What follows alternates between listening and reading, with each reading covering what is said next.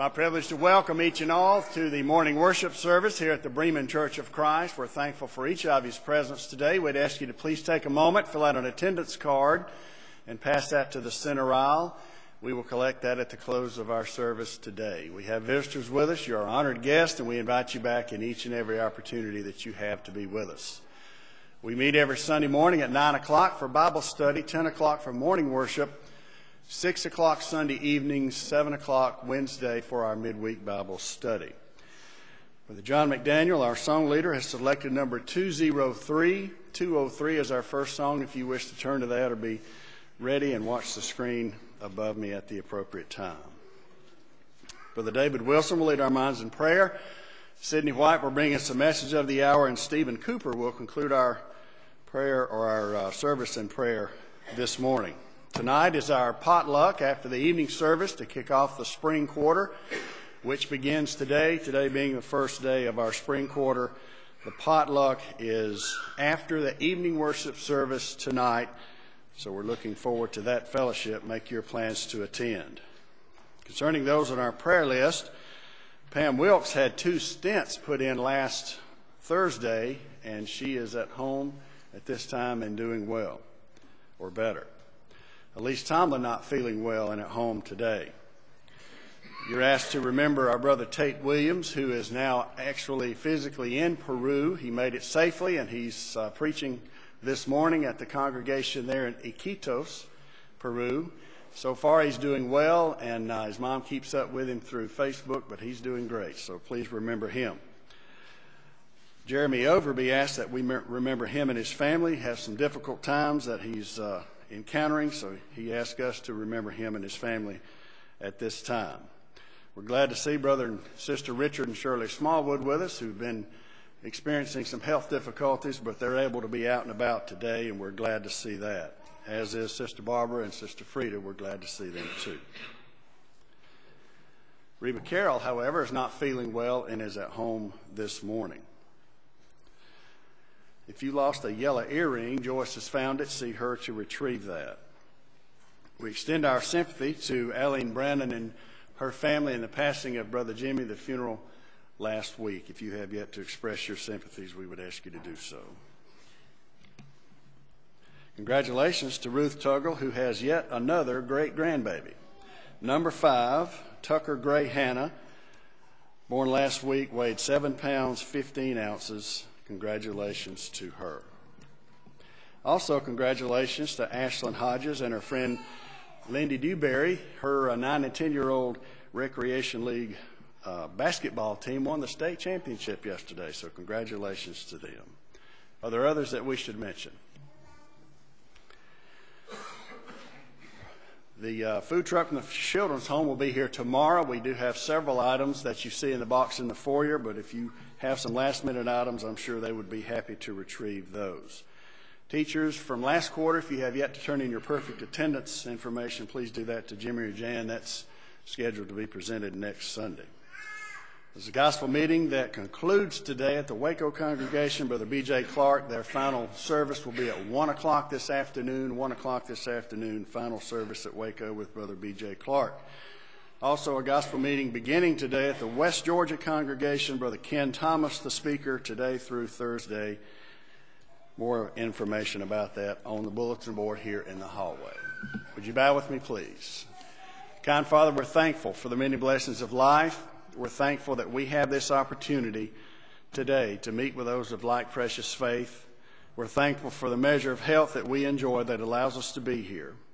Father, may we focus on our task today and worship Thee in spirit and in truth. Dismiss those things of a worldly nature from our mind so that we may worship Thee acceptably. Forgive us of anything amiss in our lives, Father, so that You may see us robed in white and You may receive our worship. For those that have a public part in leading us today, be with them. Father, we're mindful of several that we've mentioned specifically this morning. We're thankful for the answered prayer that's evident among us today. Continue to watch over and care for us, Father, and forgive us when we fail Thee. For this is our humble prayer in Jesus' name. Amen. Let's continue our worship now and stand and sing number 203. Soldiers of Christ arise and put your armor on.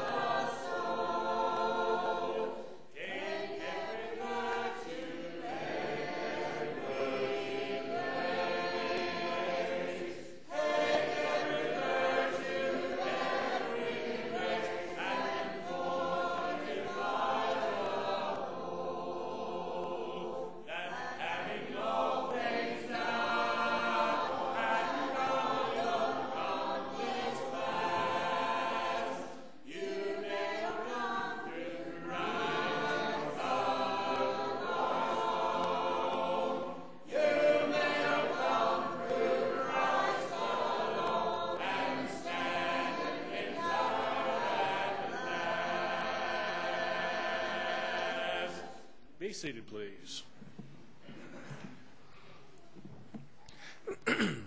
Before the Lord's Supper this morning, number 447, 447.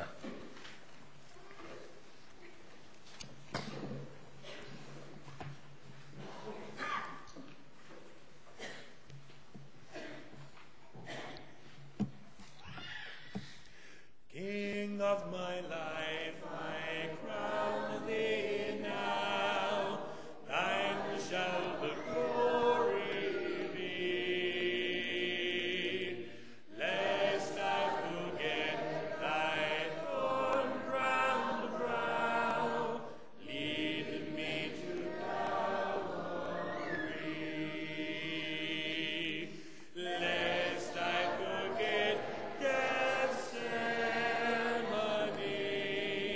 lest I forget thine agony, lest I forget thy love for me. Lead me to Calvary.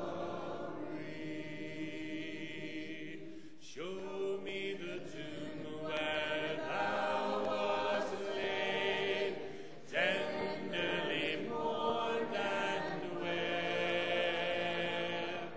Angels in robes of light arrayed, guarded thee whilst thou slept.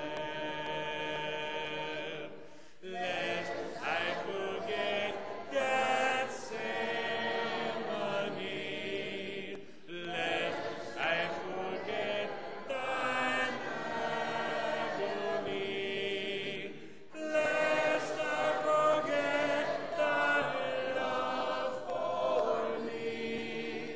Lead me to Calvary. May I be willing, Lord, to bear daily my cross for thee, even thy cup of grief to share. Thou hast borne all for me. Lest I forget death's ceremony, lest I forget thine agony, lest I forget thy love for me. Lead me to Calvary.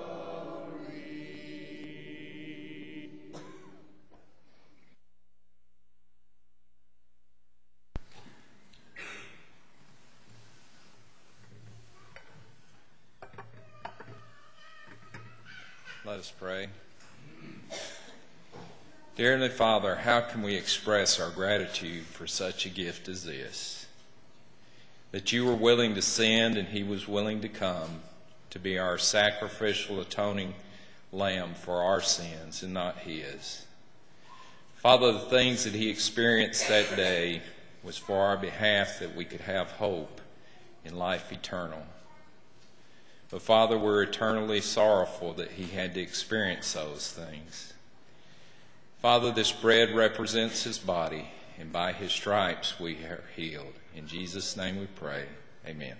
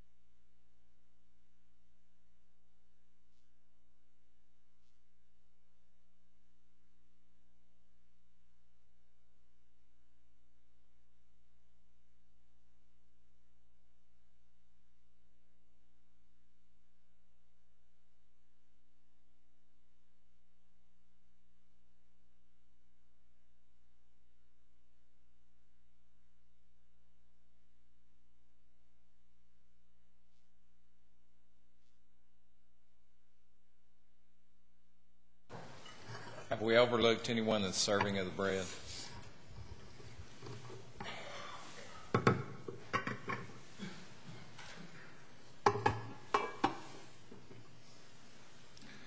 Dear God, we thank you for this fruit of the vine, which to the Christian represents the blood that flowed from Calvary's cross.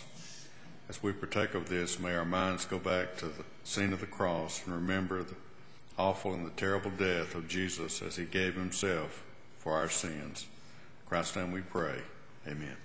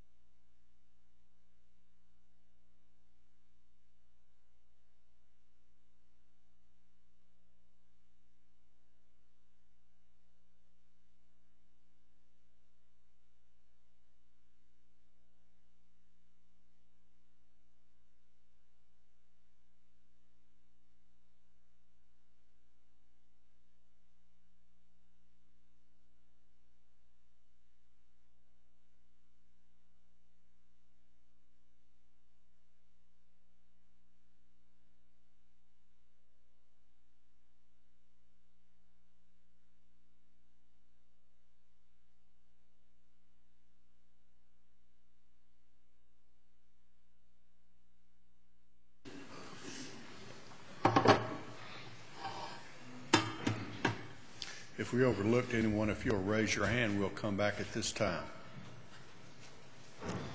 This concludes the Lord's Supper. We have also been commanded to lay by in store as we've been prospered. Let us pray. Dear Heavenly Father, we do have so many things to give thanks to you for, the spiritual blessings that are only found in your Son. We also give thanks for our ability to earn a living, for we know that you have placed this in our hands. Father, as we prepare this day to give back to you, we're grateful for the ability to earn, and we pray that the money will be collected today will further your kingdom. For it's in Jesus' name we pray. Amen.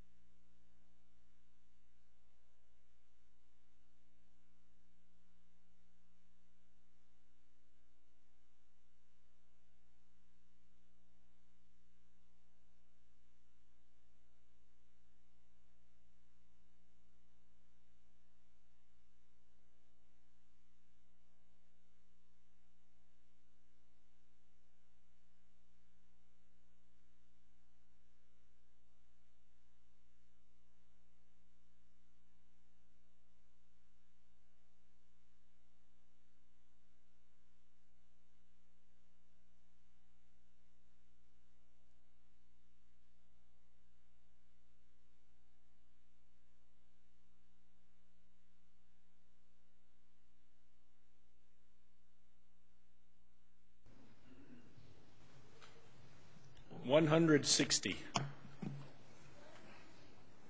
160.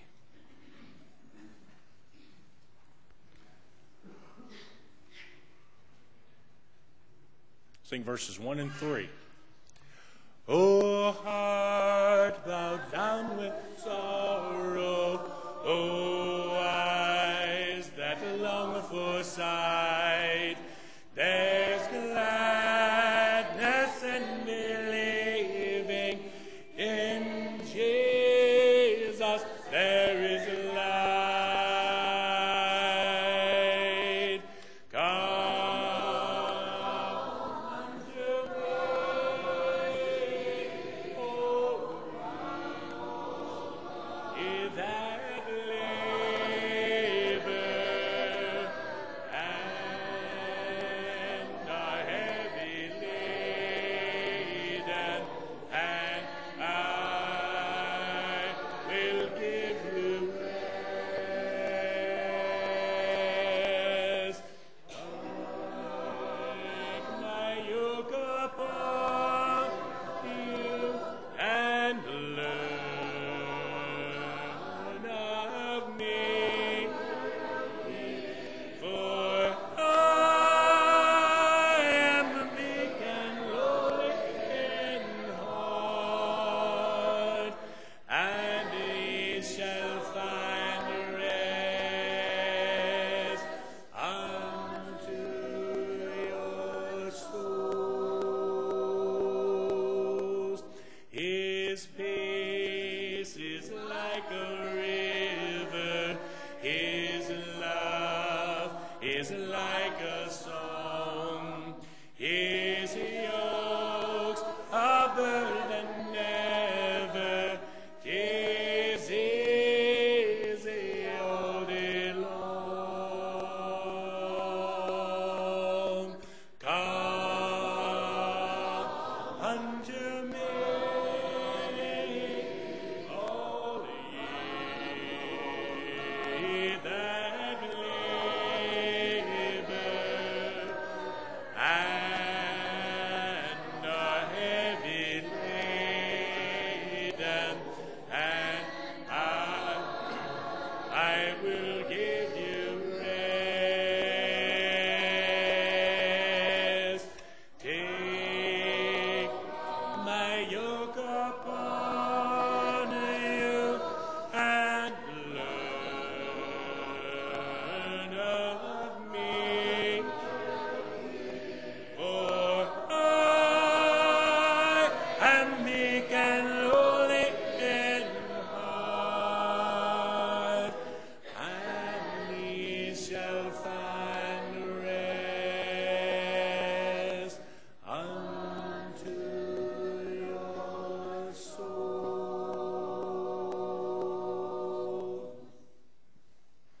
Before our prayer, number 110. 110.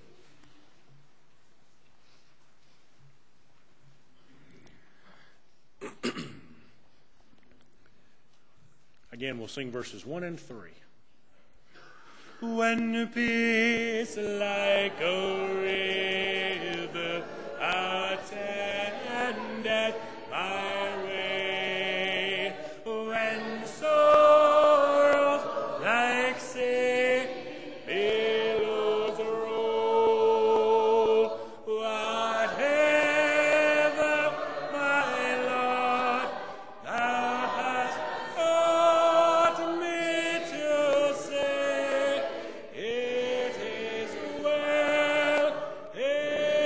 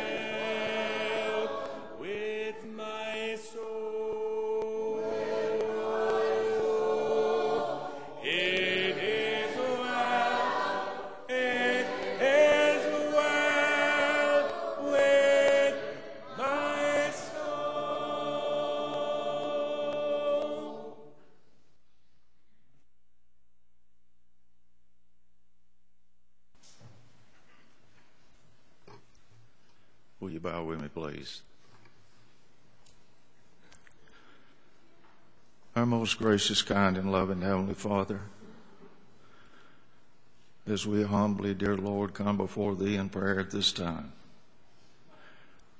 we're thankful, dear Lord, for sparing our lives one more day, so that if anything is amiss in our lives, dear Lord, we will correct that, so that we, dear Father, we may stand clean and pure before Thee when that time and moment is at hand.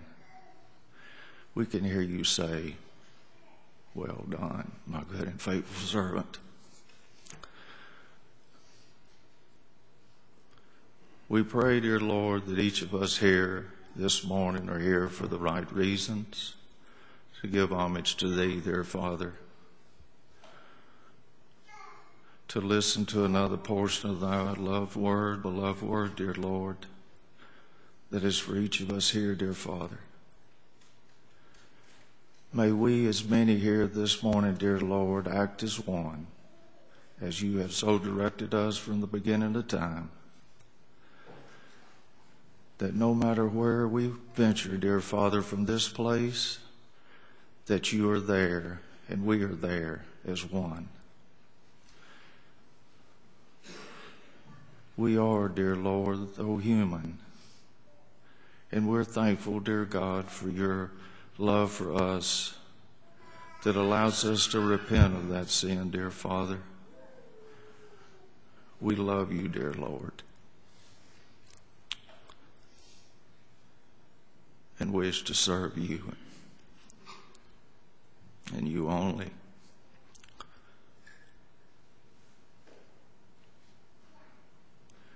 We're thankful, dear Father, for our answered prayers. We're thankful, dear Lord, for allowing our loved ones that were sick to be back with us. We ask, dear Lord, that we extend a comforting hand to our loved ones that have lost loved ones. May we let them know, dear Lord, that they're special, and that even though we may not give them the attention that they deserve at that time, that they will know that we care, dear Father. We pray especially, dear Father, for the ones that have said, "I accept Thee, Lord, as my Lord and Savior," and have turned their ways from that, dear Father. May someone here, someone can touch their hearts, dear Lord, to make things right. We pray especially, dear Father, again for our sons and daughters and our men and women that have chosen, dear Father, to serve in the military. We pray, dear God, that You will help them to stay strong with Thee, that You will guide them, dear Father. We're thankful, dear Lord, for Thy word and what it means to each of us.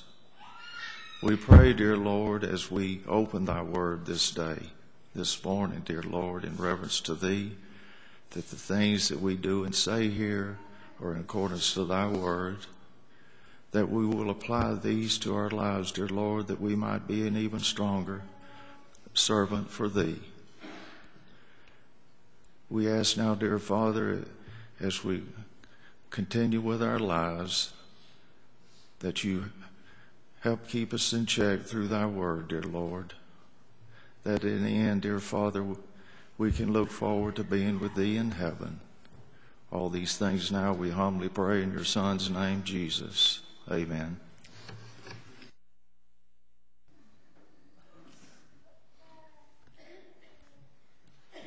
The invitation song this morning will be number 259, 259.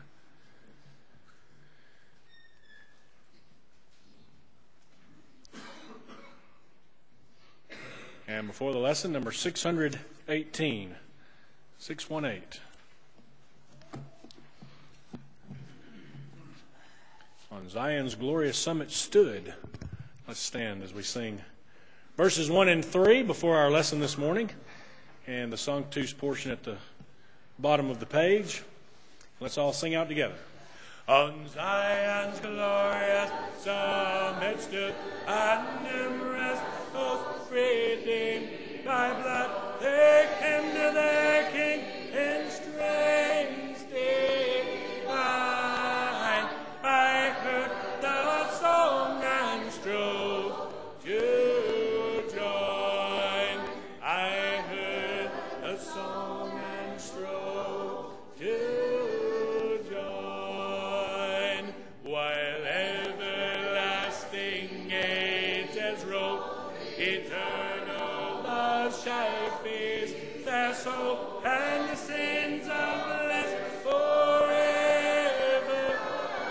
You rise in succession to their view. Rise in succession to their view. Holy, holy, holy Lord, God of hosts on high adored, who like me thy praise should sing, O Almighty King. Holy, holy, holy Lord, God of hosts on high adored. Holy, holy, holy.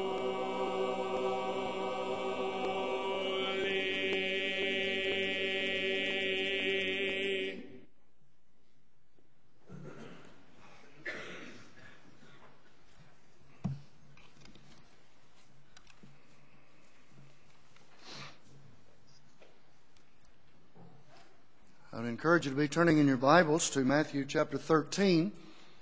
I want us to review just briefly and then continue a study that we began last Lord's Day based on some thoughts from this section of Scripture.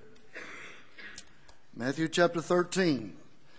While you're turning there, it is good to see each of you here. We do have several visitors today, and we are extremely grateful that you have chosen to be here.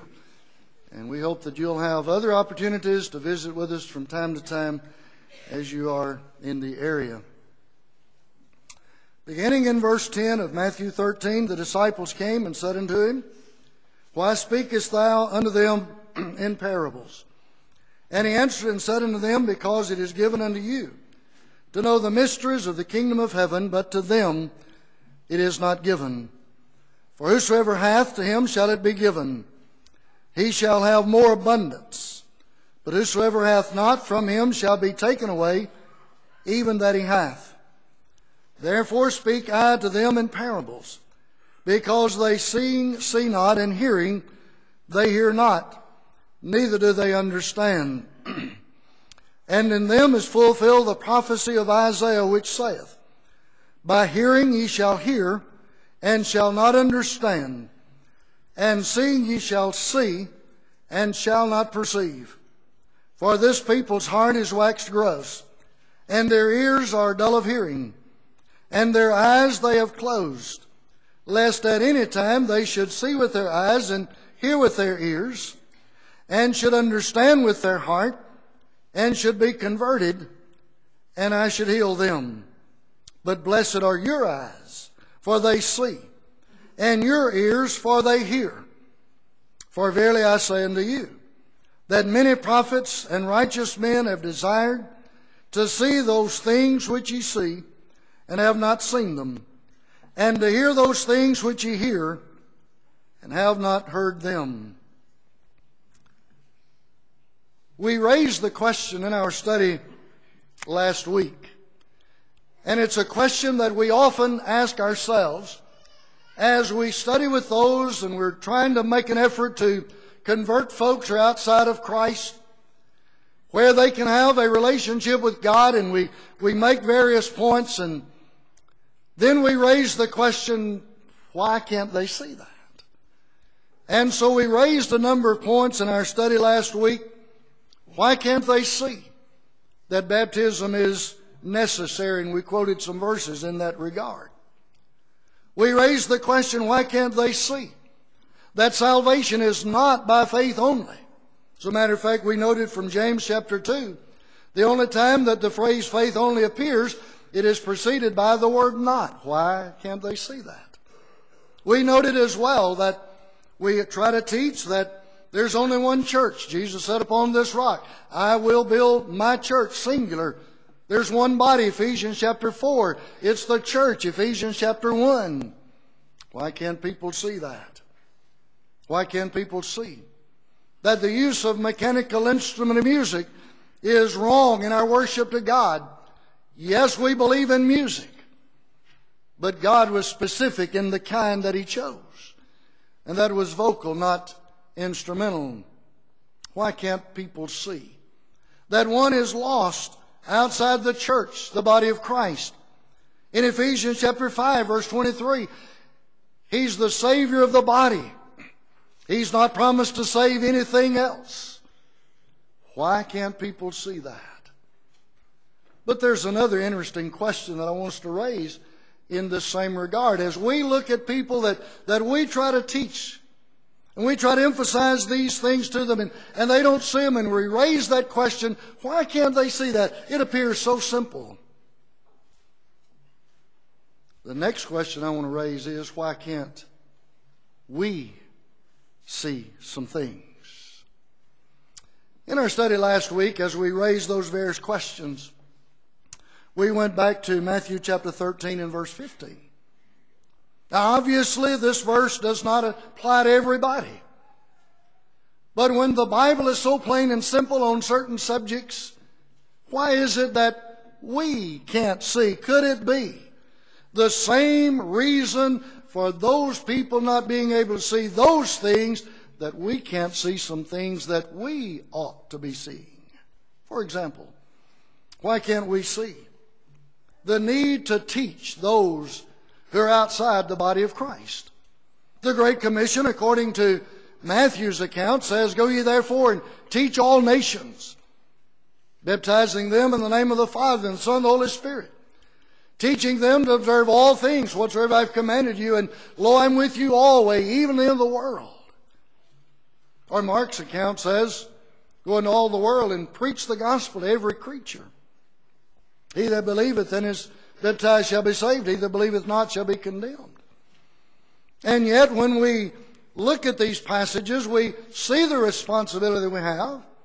And at the same time, we realize that there are so many who are members of the body of Christ who are not doing this. We raise the same question.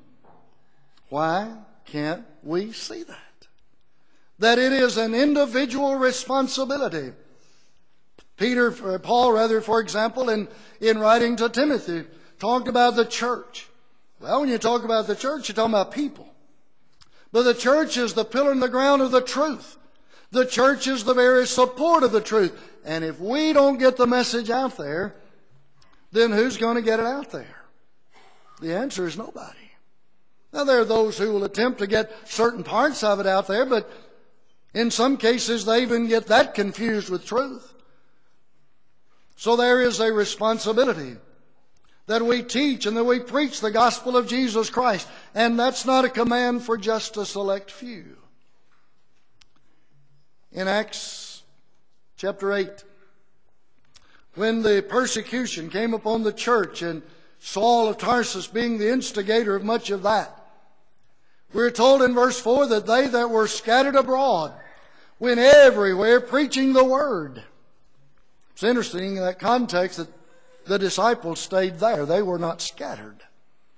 And so they that were scattered abroad would be a reference to those who had already been converted to Christ, who were receiving the brunt of the persecution and went into other parts of the world. But they did not quit teaching the Word of God just because of that persecution. And so the command to teach. Paul would say to the young evangelist Timothy, the things which thou hast heard of me among witnesses, the same commit thou to faithful men, that they may be able to teach others also. That's how the gospel is carried on. From generation to generation, those who know the gospel, teaching it to others. That's how people are converted to Christ. Those who know the gospel, teaching it to those who have not yet heard it or have obeyed it. So could we go right back to Matthew chapter 13 and verse 15? Why can't we see that we as individual Christians need to be preaching and teaching the gospel of Christ to the lost? Could it be that our heart is waxed gross?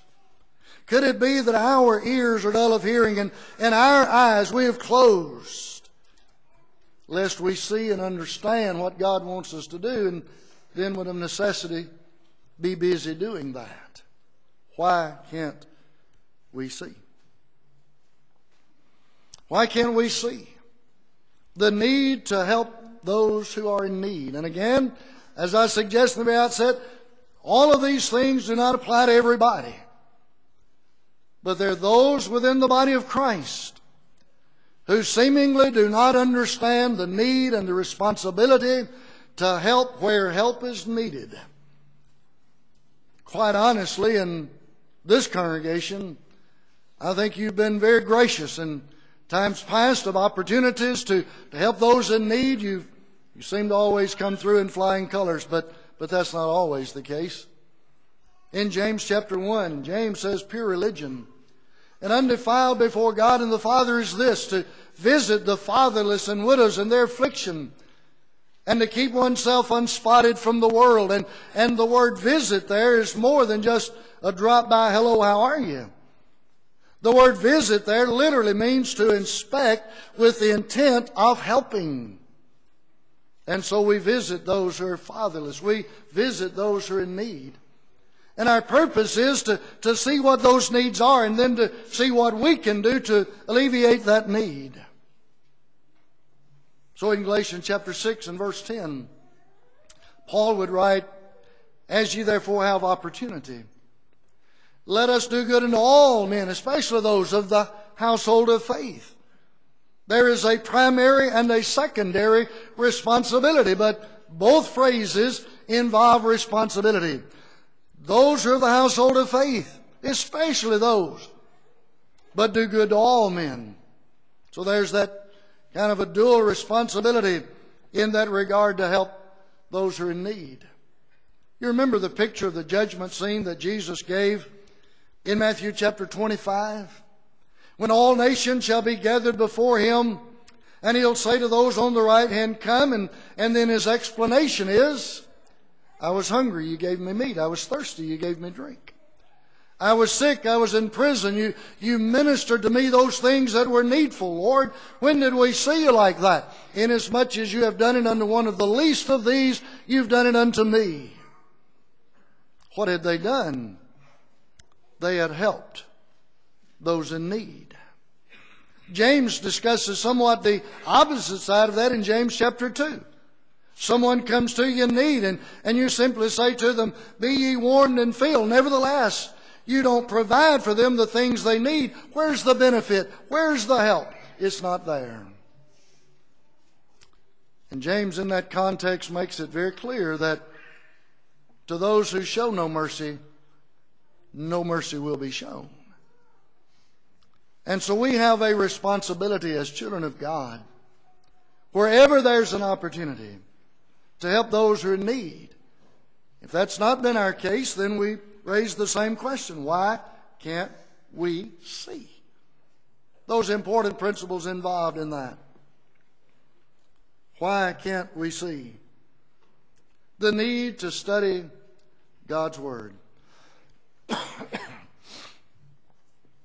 If I were to ask this morning, with no expectation of your answering, obviously, before Bible class this morning, when was the last time you opened your Bible? What would your answer have been? How much time do we really put into a study of the Word of God? Obviously, none of us have even come close to knowing all there is to know about it. In 1 Peter chapter 2, Peter said to those to whom he is writing, as newborn babes, desire the sincere milk of the word. For what purpose? That you may grow thereby. There's always room for growth. Or in 2 Timothy chapter 2 and verse 15, probably the more familiar passage to us in that regard, Paul said, study. Literally there, give diligence. Study to show thyself approved unto God. A workman that needeth not to be ashamed, rightly dividing the word of truth. Quite honestly, so much of the religious confusion that exists in our world today is simply because people do not know how to rightly divide the word of truth. So they don't know if we're under the Old Testament or the New Testament or under both and mix and match or whatever. They just simply don't know. But when we learn to rightly divide the word of truth, then we can make the proper application in that regard. But we're to give diligence to show that we are approved of God in that regard. Hebrews chapter 5. The Hebrews writer talked about those who had been in the church long enough, for when for the time ye ought to be teachers. Ye have need that one teach you again, which be the first principles of the oracles of God, and are become such as have need of milk and not of strong meat. Or I think of Peter's statement again in 2 Peter chapter 3 and in verse 18, when he said, but grow in the grace and knowledge of our Lord and Savior Jesus Christ. That requires study on our part. In 2 Peter chapter 1, Peter would write, among those things that we're to add to our faith virtue, to virtue, knowledge. That takes study on our part. But how much time do we really spend in a study of the Word of God? That's something that each of us needs to think about in our own lives. And you might say, well, look, I study my Bible every day. That's great. That's great. But how much more could we do if we really desired to know more of the Word of God? And I often think of the passage within the Beatitudes, Matthew chapter 5 and verse 6, in which Jesus said, blessed are they which do hunger and thirst after righteousness, for they shall be filled. Righteousness is found within the Word of God. Romans 1, Paul talked about the gospel, verse 16. Then in verse 17 he said, for therein, in the gospel, is the righteousness of God revealed. And so if we're hungering and thirsting after righteousness, then it's obvious we're going to be spending some time with the book, isn't it? And so our desire to know more of the Word of God, that's an everyday thing. So if we're not studying like we ought to, neglecting God's Word, why can't we see that there is this responsibility placed upon us by God Himself to come to a greater knowledge of His will for us? This question is probably as pertinent as any. When we think about all of the departures from the faith that are taking place among our own brethren, why can we not see the importance of worshiping in the right way? The right way, and by the right way, I simply mean, as John said in John 4:23 and 24, God is a spirit. And they that worship Him must worship Him in spirit and in truth. To worship God correctly or in the right way involves two things according to that verse. First of all, there's the right spirit. The word spirit there simply suggests disposition or attitude. When we come to worship, there is an attitude that we must possess. And that could be a rather lengthy study in itself. But you'll remember Jesus said on one occasion, if you bring your gift to the altar and understand the time period there, that was before New Testament church was established and New Testament worship was in place. But the principle is still the same. If you bring your gift to the altar and remember that thy brother hath aught against thee, go to him and tell him his fault between thee and him alone. Now what did he say in the midst of that? Leave your gift there. Don't attempt to worship God when there is aught with a brother or sister, as the case may be. How can our attitude be what it ought to be if there's aught involved, if something is wrong among brethren? We need to resolve that. Then we can come and worship with the right attitude. David mentioned in his prayer a moment ago the idea of homage, reverence, and respect that we give to God by our coming together. And if we come together with any other attitude or disposition, then it's wrong. We often hear people talk about, especially with reference to the Lord's Supper, let's clear our minds of those things of the world and nature and focus in on the Lord's Supper. And that's well and good. I'm not belittling that. But we should have done that before we ever walked in the door to try to worship to start with. We need to clear our minds of the things of the world when we're singing, when we're praying, when we're giving, when we're taking the Lord's Supper, when we're studying the Word of God. We need to get things of the world out of our minds. That's the right attitude. That's the right disposition. But he also says worship in truth. That's according to God's will. God has set forth in the Scripture, and we talk about this from time to time, those items of worship, and some people frown on the use of that terminology. But God has specified certain things that are acts of worship, things that we are to do to properly repay that homage, or pay that homage and respect to Him. Singing, praying, partaking of the Lord's Supper. Partaking of the Lord's Supper and then the giving, and I like the way it's done here. There's a distinction made between the two. I think in a lot of places folks don't understand that the Lord's Supper ends and then the contribution begins. Those are two different acts, two different things that we have the responsibility to do. And it's always made very clear here to that end. The study of God's Word. Those are things that God has designated as acts by which we pay our homage and respect to Him. But yet folks come along and they want to add to that. They want to do things and call it worship that they like to do. That's usually where the mechanical instrument comes in. God's very specific about the kind of music He wants in worship. We don't have the right to add anything to that, even though we may like it greatly. So why can't we see? Why are there so many people just splintering off in every direction over doctrinal matters? It should not be that way.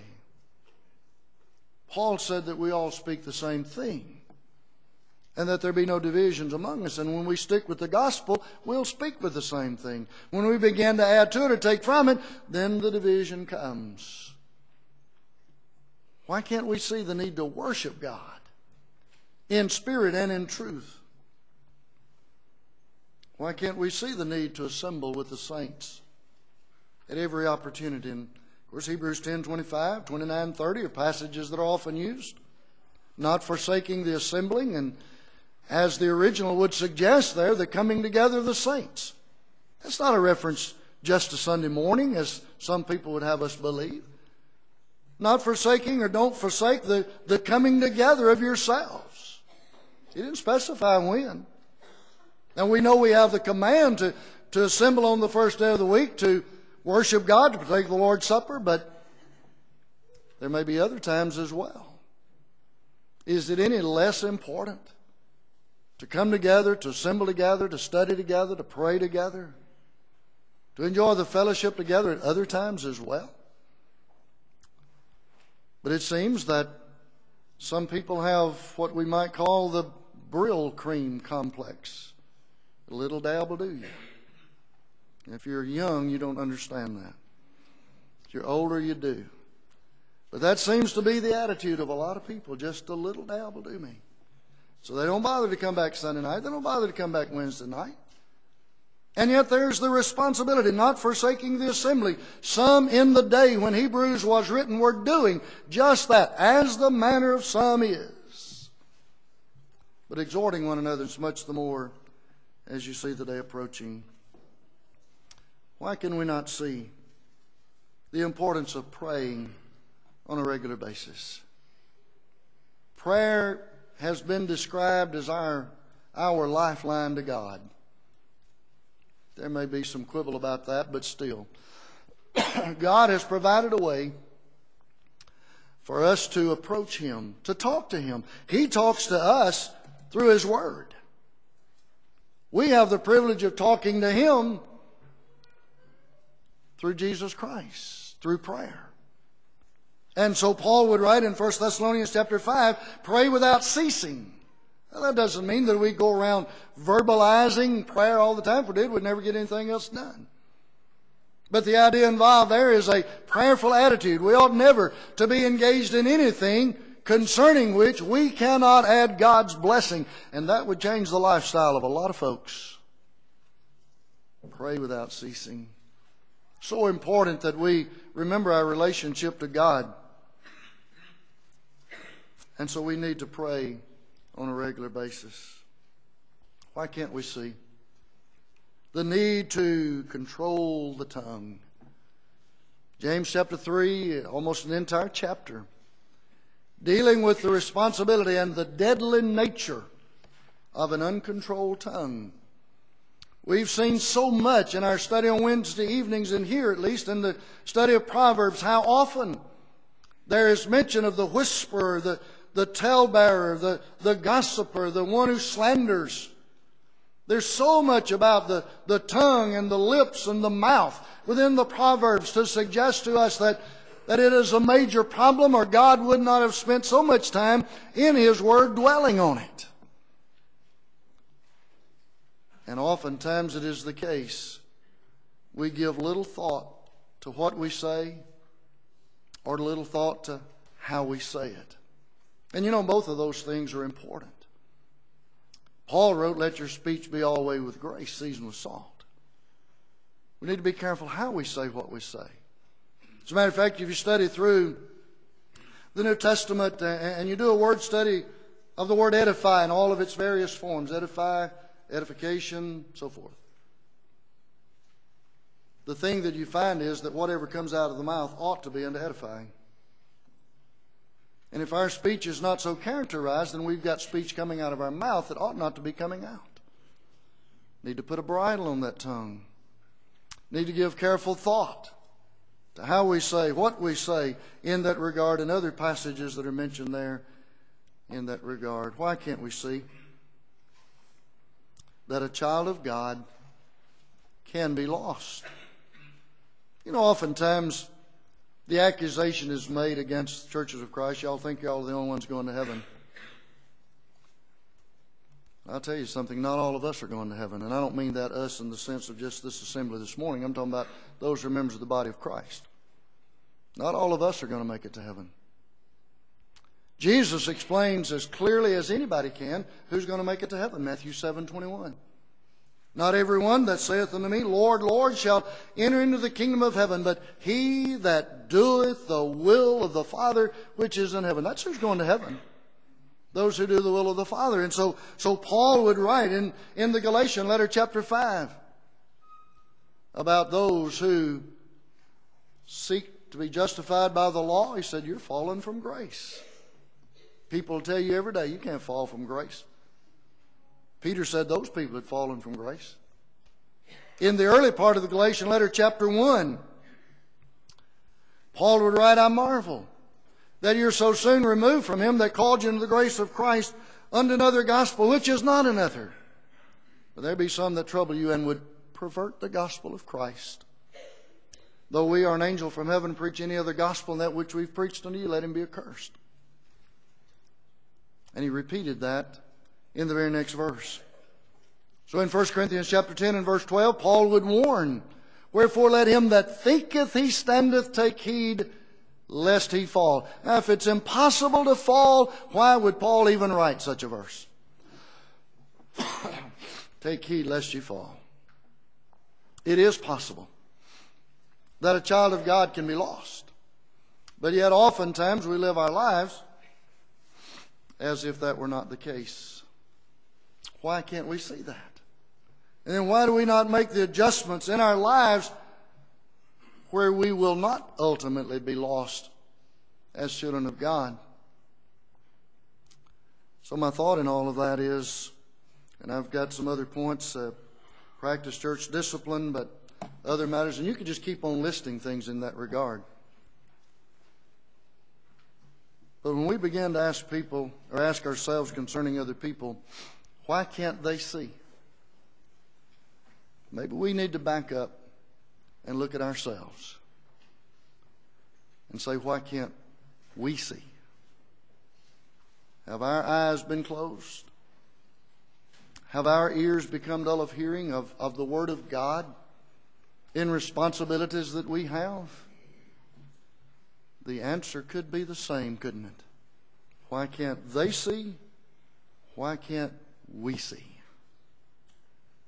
Probably very little difference in the answer to those two questions. I hope these thoughts will prompt you to examine yourself, and that's what Paul encourages us to do, 2 Corinthians 13:5. Examine yourselves whether you be in the faith. Prove your own selves. Am I really listening to the Word of God? Am I really looking at the Word of God? Am I really understanding what it is that God wants me to do? Or I'd rather not go there. Could be that you're in the audience this morning and you've never been baptized into Christ. There's no salvation outside of Christ. You're all the children of God by faith in Christ. You're not children of God outside of Christ. You're children of God in Christ. How do we get into Christ? Know ye not that so many of us as were baptized into Jesus Christ? Romans 6:3, Galatians 3:27. So if your faith in Jesus Christ would lead you to turn away from sin, confess that faith, you can be baptized for the forgiveness of your sins, raised to walk in newness of life.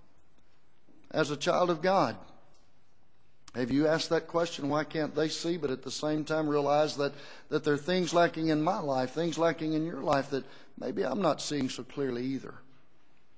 So maybe I need to back up and look at myself, get things in my life in order, and then be in a better position to help those who are outside of Christ. You'll ask God's forgiveness of negligence as a child of God. As you confess wrong and turn from it, He'll forgive. And this morning, if we can help you in either of these regards, we'd be delighted to do it as we stand together and sing the song of invitation.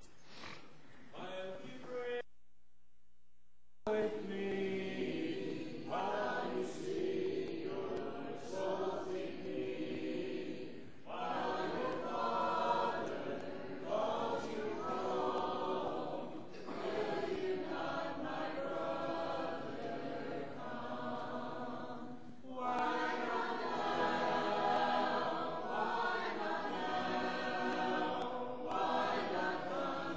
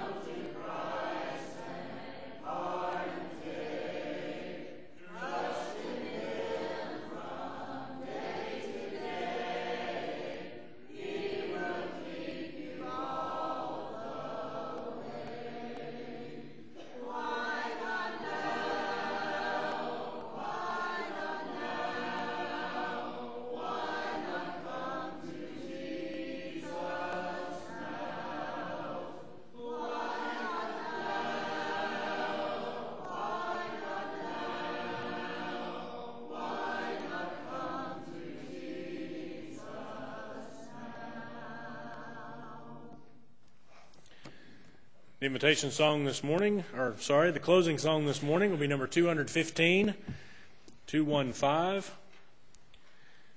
We'll sing first and last verses of that song, and then be led in a closing prayer. After the closing prayer, we ask that you be seated for a special announcement as soon as we conclude that prayer. Also, please pass your cards to the center aisle to be picked up as we sing this song, then our prayer, and then the announcement. There is a habitation built by the living God for all of every nation who seek that grand abode. On Zion, Zion, I long thy gates to see. O Zion, Zion, when shall I dwell in thee? Within its pearly portals, angelic armies sing, with glorified immortals, the praises of its King. O Zion, Zion, I long thy gates to see. O Zion, Zion, when shall I dwell in thee?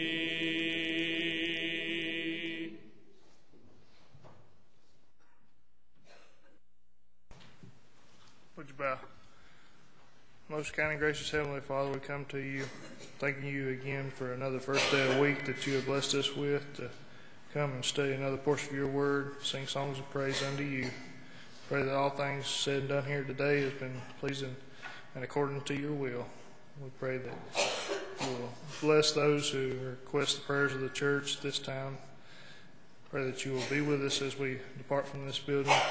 Forgive us where we've sinned and keep us safe. In Christ's name, amen.